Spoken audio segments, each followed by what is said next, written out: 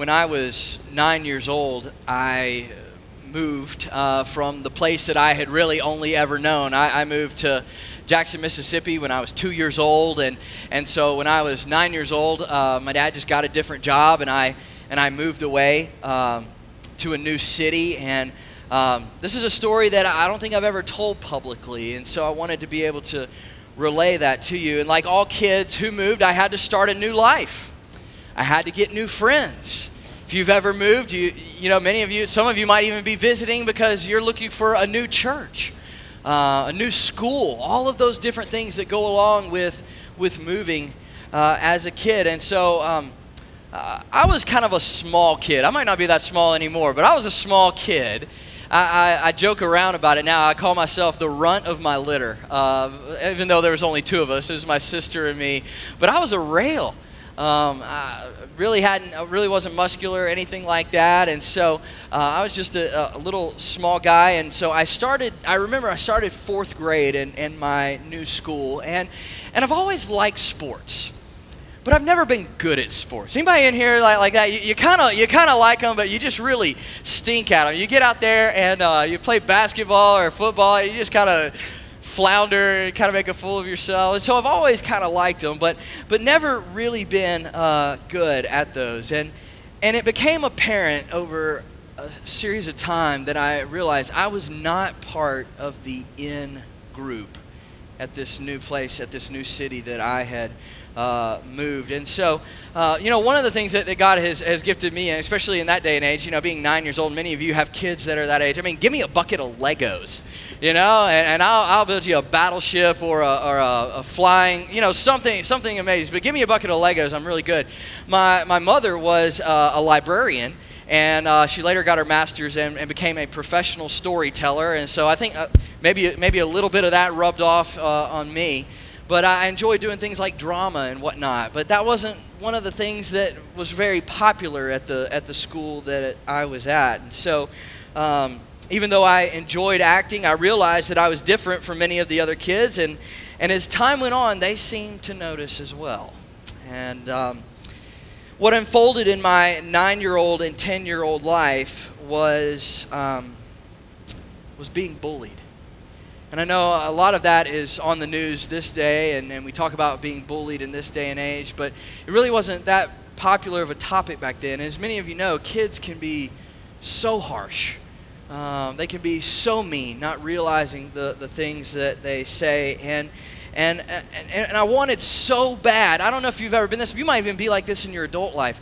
I wanted so bad just to be like everybody else. I wanted so badly just to be in that group and have a place of belonging. I don't know if you've ever been to this place before. Have you ever been in a room of people, maybe as a young person or even as an adult, and you just feel totally alone? Have you ever felt like that? And that's just, I remember feeling that constantly. And I remember trying to talk to some adults and tell them about some of the things that I was experiencing and the bullying that I went through. And a lot of it just had to do with words people would say from time to time. It was actions, occasionally being pushed or something like that. But mostly it was the words that people would use. And I just remember how much it was cutting me. And as I told a few adults, I remember what they said. A lot of them just said, Dan, just ignore them. Just ignore them. And let me ask you a question. Is it easy when people are saying things about you, mean things? Is it easy to ignore? Absolutely not. It's not easy to ignore. I think a lot of people, they were just thinking maybe it's just youth or kids, and maybe they just didn't realize how deep it was cutting me. And it's hard to ignore when people are so malicious sometimes. And over time in my fourth grade year, and that might sound young, but a depression set in my life. And I don't even know if I can explain it, to be honest with you. It was a feeling of worthlessness. And in that midst of that time, I began to contemplate what the world would look like without me.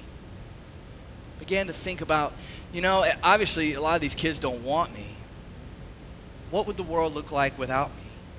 And I've heard all kinds of ridiculous things that people have said about bullying. And until you've walked in someone's shoes who's been bullied, just just do your best to understand. I've heard some folks say, well, why don't you stand up to them? Why don't you knock their teeth out? Well, first of all, you're trying to be friends with them, okay? Knocking their teeth out doesn't exactly, make you in the in-group. Not to mention, when you're about this big around, you don't stand a chance at all. And so I just remember those feelings of being smaller and not near as athletic. And at 10 years old, I was hospitalized for 2 separate weeks. Because the only way that I could see the end of my feelings of pain and the end of my feelings of worthlessness was to end my life. And so this morning I want to talk about depression. I think a lot of times it's kind of put on the side. I think a lot of times it's a topic that people don't talk about, but I just want to give you a few statistics this morning. Major depressive disorder affects approximately 15 million American adults and about 7% of the U.S. population age 18 and older in any given year. As many as 1 in 33 children, 1 in 33 children, now listen to this, and 1 in 8 adolescents don't just have mild depression, but have clinical depression. People with depression are 4 times as likely to develop a heart attack than those without a history of illness. Depression, listen to this, this blew me away. Depression is the cause of over 2/3 of the 30,000 reported suicides in the U.S. each year. This will blow you away. For every 2 homicides committed in the United States, there are 3 suicides. Do you get upset when you see things on the news and you hear about homicide? I mean, does that upset you? For every 2 homicides, there are 3 suicides. Suicide is the 3rd leading cause of death in 15 to 24-year-olds. The 3rd leading cause of death for teenagers and young adults. It's the 4th leading cause of death. Are you ready for this? The 4th leading cause of death for kids aged 10 to 14. The 4th leading cause of death with little ones, like I was. Young males aged 15 to 24 are at highest risk for suicide, with the ratio of males to females 7 to 1. Although, when you look at the statistics, females live with their depression more than males.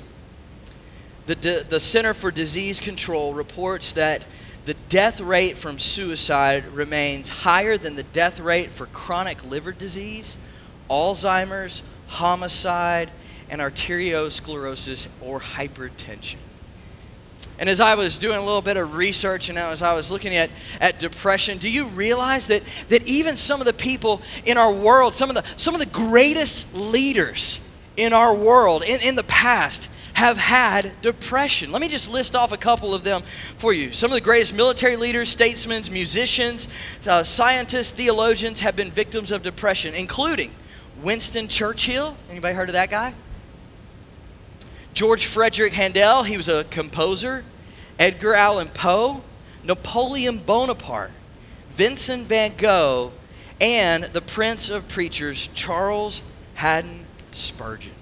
All of these guys dealt with depression. And so I think that seeing this, I think that it deserves our time this morning. I think that it deserves, even though this is a sobering topic and a serious topic, I think that God wants to speak to us this morning about the topic of depression and being free from depression and getting away from this and living the life that God has called us to live in freedom. Is there freedom?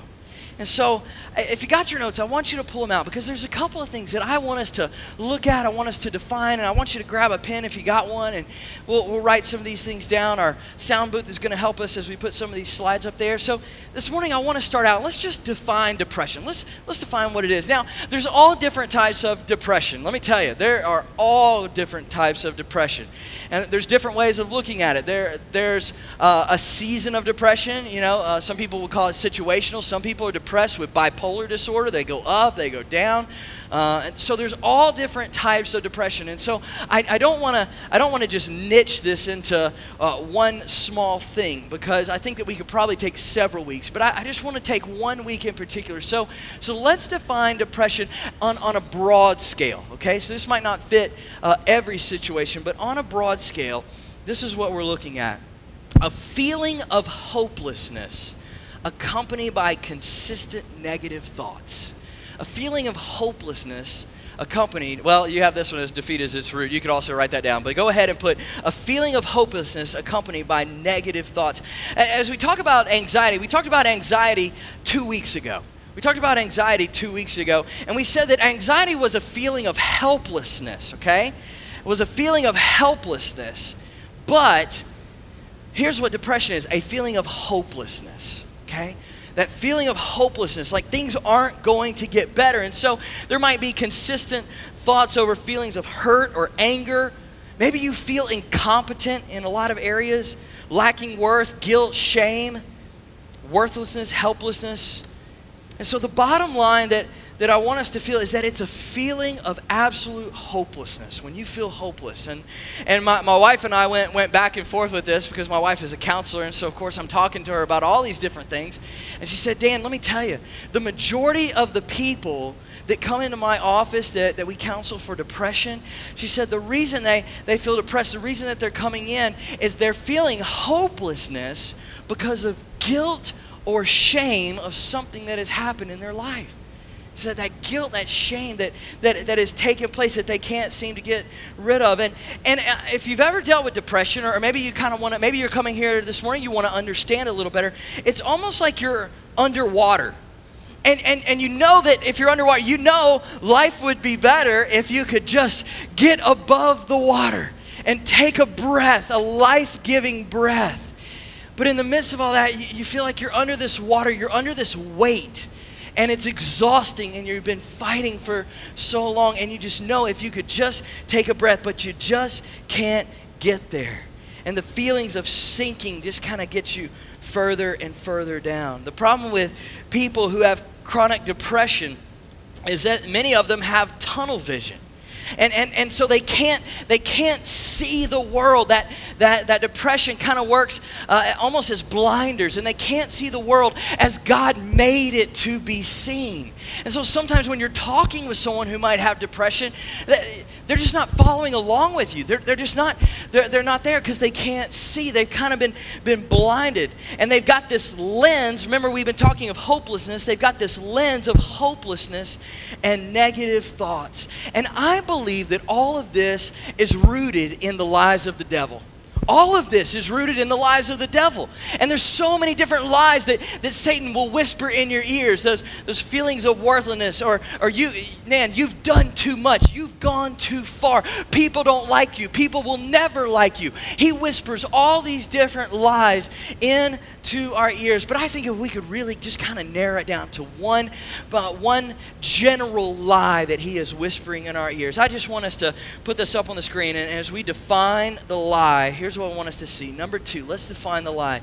It's the belief that I am not valuable. It's the belief that I am not valuable. And so I believe that's exactly what Satan is whispering in so many ears. Maybe even in your ear this morning. It says that you're not valuable. That life would be better without you. I know in my life, when I think back to those times, I think back of that struggle, I just thought, man, my life wasn't valuable. Even as a 10-year-old, thinking, man, is my life really worth value? Am I going to deal with this bullying my entire life? Do I even want to put up with this? Is my life even that valuable? And I think David kind of spoke into this. And I just want to read a passage. It's not out of Matthew 11. We're about to get there in just a second. But I just want to read this out of Psalms 139, 13 through 16. This is what David said. Talking to God, he said, "For you created my inmost being. You knit me together in my mother's womb." You know that this is one reason that I'm pro-life. Is because the scriptures talk about God knitting a child together in the mother's womb. And then he goes on and he says, listen, I praise you, God, because I am fearfully and wonderfully made. And then he goes and he uses that word again. Your works are wonderful. I know that full well. And so David is just praising God. He's saying, look, your works are wonderful. When you made me, man, you did a great job. Thank you, God, so much for making me. You do wonderful works. And then he talks about, again, that idea of being in the womb. He says, my frame was not hidden from you when I was made in the secret place. And when I was woven together in the depths of the earth, and when the lights go off, no, I'm just kidding. Go ahead and get those back off so you can see. When my frame was hidden from you, and when I was made together in the secret place, we did that for effect, by the way, the secret place. When I was woven together in the depths of the earth. Now just listen to this. Your eyes saw my unformed body. All the days ordained for me were written in your book before one of them came to be. Did you know that your life was written in God's book? God knew exactly what your life was going to look like. He has a purpose and a plan for your life. I mean, this is in Scripture. So Pastor Dan, what are you trying to say? If you could put all of this together, what does that mean? It means simply this. God doesn't create junk. God doesn't create junk. You are not junk. Yes, we live in a sinful world where there is pain, but God doesn't create junk. And I want you to hear that this morning. That I think of all the things that I have done, and I think about even the times that I've worked in the business world. Many of you guys work in the business world. And so many of you guys handle money. I know that. And so you handle different money, whether you're a cashier or whether you work at a place where you're taking money to the bank or whatever. Many of you guys handle money, and several of my jobs I've had to handle money. And let me tell you, I have been handed all kinds of money. I've been handed $20 bills that are crisp and clean and straight out of the bank. But you know what? In my job, and if you've worked with money too, you've been handed money that's been wadded up, wet. If you work down in the French Quarter, sweaty, dirty, torn, and all taped up. Anybody ever had a dollar, or maybe you did it? You taped the dollar bill up. You said, "Oh my goodness, I gotta tape this thing up." But do you know how much that $20 bill is worth? How much is that $20 bill worth? $20, right? Whether it's crisp or clean or whether it has been wadded up, dirty, and torn apart. That $20 bill is still worth $20. And here's what I want us to understand as we're looking into this and as we're getting ready to dive into Matthew chapter 11. In God's eyes, maybe not in our eyes, but in God's eyes, the condition of your life, the condition, wadded up, messed up, no matter what kind of past you have, the condition of your life never equals the value of your life. The condition of your life, no matter what you've been through, never equals the value of your life. I love this, and this is one of the most famous verses in our church, John 3:16. For God so loved the world. Do you hear it? All conditions, all people. For God so loved the world that he gave his one and only Son, that whoever believes in him shall not perish, but have eternal life. You have been created in the image of God, and so Jesus Christ died for you so that he could take away your sin, so that you could live with him forever. And so I want us to see this morning as we look into Matthew chapter 11 very quickly. I want you to look with me in Matthew chapter 11 at what God says about this topic of depression and this topic of feeling the weight and the heaviness of life. In verse 25 it says, at that time Jesus said, I praise you, Father, Lord of heaven and earth, because you have hidden these things from the wise and the learned and revealed them to little children. Yes, Father, for this was your good pleasure. Let me kind of fill you in on what's going on. There were people that would follow God, and they just wanted to be spectators of Jesus. They just wanted to be spectators. They just wanted to watch the miracles. They just wanted to see, as many of you know, if you've kind of been taught about the Sadducees and the Pharisees and the teachers of the law, they just wanted to kind of follow Jesus around. They're trying to figure out who he was. And so they hadn't committed their lives to him. And so they had all this head knowledge, but they hadn't sunk down into their heart. And so Jesus thanks God, and he says, God, thank you so much that there's people that have all this head knowledge, but you've taught this to people without the head knowledge. You taught it to people with faith like a child. In verse 27, he says, all things have been committed to me by my Father. No one knows the Son except the Father. No one knows the Father except the Son. And those to whom the Son chooses to reveal him. And then it's going to come in here, don't miss this, in verse 28. And we're going to see, I want us to see who Jesus is revealing the Father to. Let's see the type of people that Jesus is revealing God the Father to. And it's this type of people in verse 28. Come to me, all you who are weary and burdened, and I will give you rest. Literally, that word rest means relief. Take my yoke upon you and learn from me, for I am gentle and humble in heart, and you will find rest for your souls. For my yoke is easy and my burden is light. And so here's what I want us to see. When we're talking about God's truth, I want us to just identify 3 simple things about God's truth as it's talking about the weight of the world being upon us. Here's what I want us to see. The very first thing that you've got in your notes, the very first piece of truth that God wants to play effect in your life is this. Jesus says, come to me. He says, come to me. Now, did you see that? You don't want things to come to you if you don't value them, okay? And what does Jesus say? He says, come to me if you're weary and you're burdened. Man, are you exhausted? Jesus says, come to me. Are you lonely? Jesus says, come to me. Are you filled with the guilt and the shame of your past? Come to me. Do you feel helpless? Do you feel worthless? Come to me. Are you a negative person? Come to me. Are you depressed? Come to me. Have you been considering self-destruction? Come to me. I just want to tell you something that's going to free your soul up this morning. It's going to free you. I'm telling you, this is going to pull the burden off so many of you this morning. And it's simply this. You have nothing to offer God. Amen? You have nothing to offer God. That's good news. It's good news that we simply have nothing. He's got everything. He holds everything. He doesn't need anything from you. There is nothing that you have that you can offer God. So stop trying and come to him and let him hold you. He says, come to me. You have nothing to offer me. Let me put my arms around you. Let me give you rest. Let me give you my joy and my hope.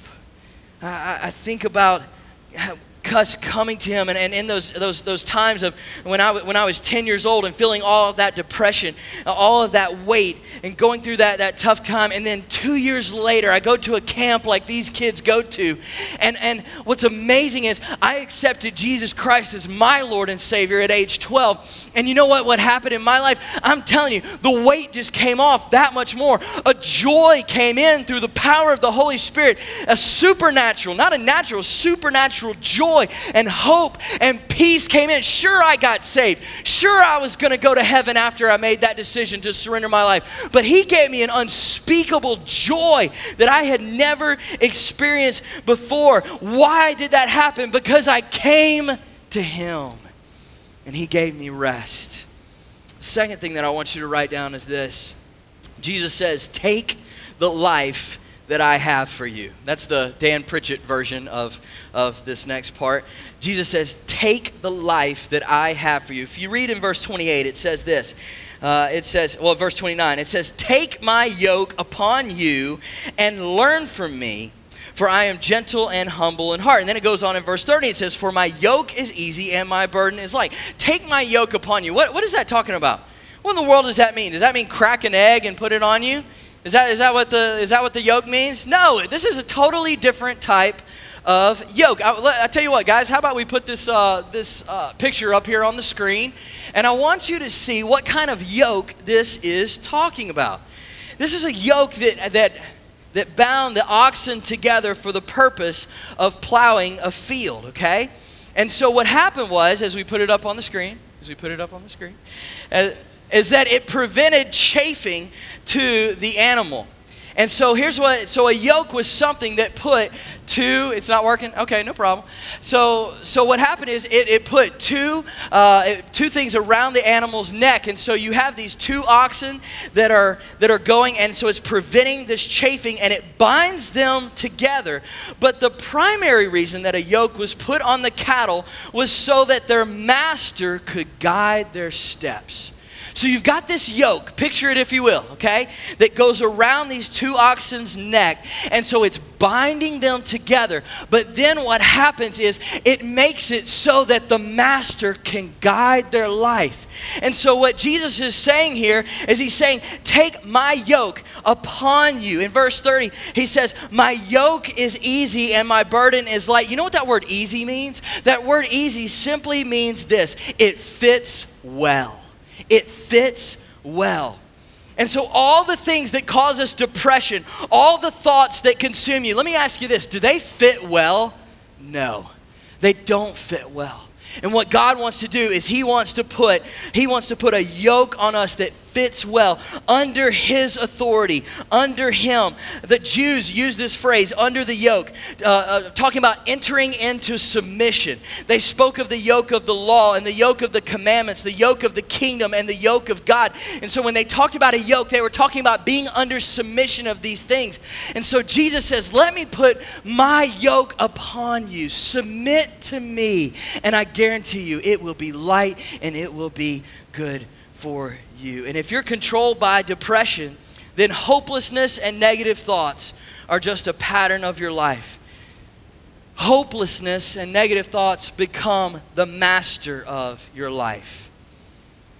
And so Jesus says to you, how do we get rid of the master called depression? He says, come to me and make me your master. I love what one author said. He said, when we get saved, he gives us the peace of God, so that he gives us peace with God so that we can have the peace of God.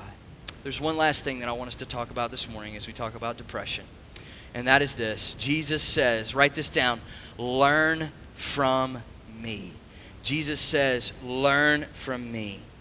Learn from me, for I am gentle and humble in heart, and you will find rest for your souls. For some of you, you just need to learn from Jesus so that you can find rest for your soul. You know what's interesting about this Greek word right here that's talking about learn from me? It's closely associated with the same word that we get the word disciple.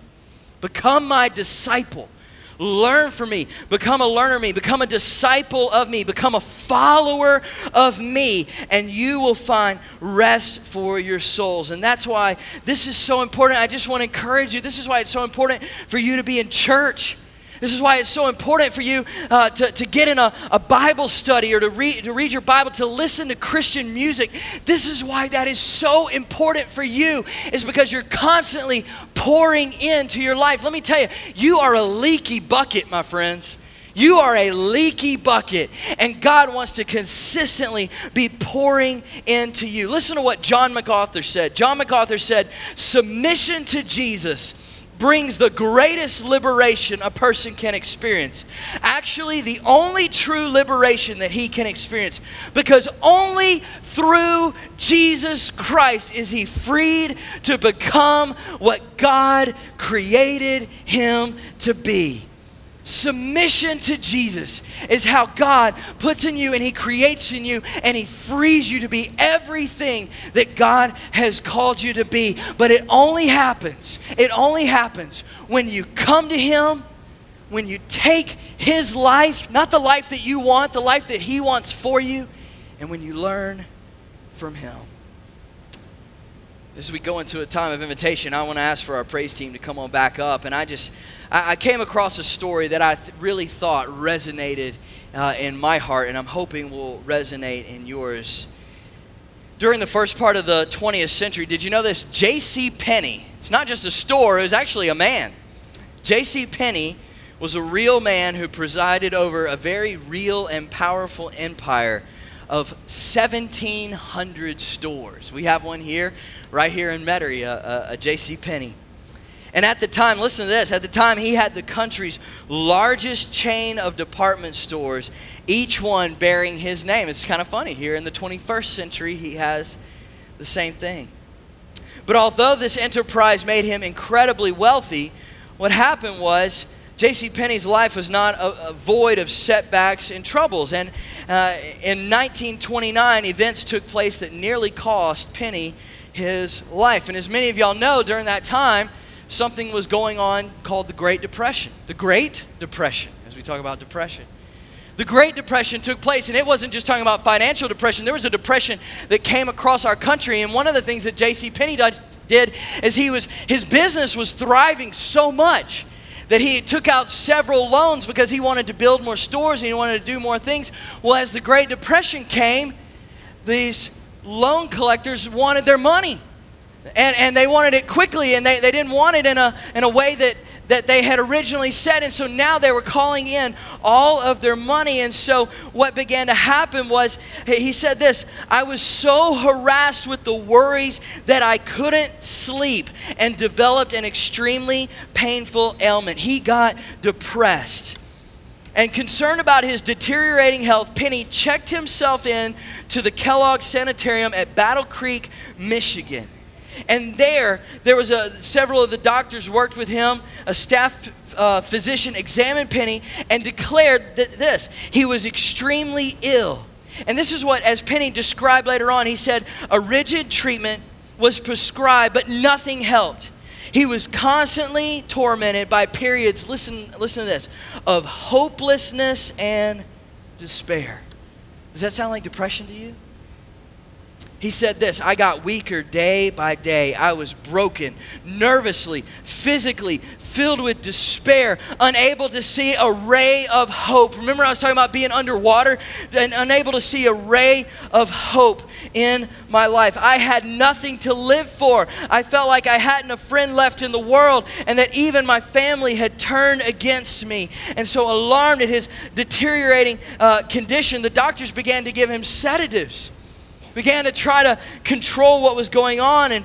And so he said one night he didn't think that he was going to live until morning. And so he got up and one night and he starts writing letters to his wife and to his son because he didn't expect to see the dawn. He was so broken. He said the next morning, J.C. Penney was actually surprised when he opened his eyes and he made it to the dawn the next morning. He was surprised to find himself alive. And making his way down the hallway of this hospital, he could hear singing coming from the little chapel where they did devotions every single morning. And the words of the hymn that he heard being sung, they just got in his heart. Have you ever had a song that just gets in your heart? And he said, going into the chapel, he listened to the singing and the reading of the scripture and the prayer. And this is what he heard. This is the song that he heard. Be not dismayed, whatever betide, because God will take care of you. Beneath his wings of love abide, for God will take care of you. God will take care of you, though every day, through every day, or all the way. He will take care of you. God will take care of you. And do you know what J.C. Penney recorded? Do you know what he recorded? This is what he said. He said, suddenly something happened. I can't explain it. I can only call it a miracle. I felt as if instantly I was lifted out of this dungeon of darkness into a warm and brilliant sunlight. I felt like I had been transported from hell, and if you've ever been depressed, it's hell, to paradise. I felt the power of God as if I had never felt it before. And he finished with this last sentence. He said, the most dramatic and glorious 20 minutes of my life were those that I spent in the chapel that morning. Isn't it amazing that the Holy Spirit can do more in our lives in 20 minutes than we can do in 20 years? I want you to know this morning that if you're feeling depression or if you've been through those areas, number one, you're not alone. And number two, God wants to give you freedom like you have never experienced before.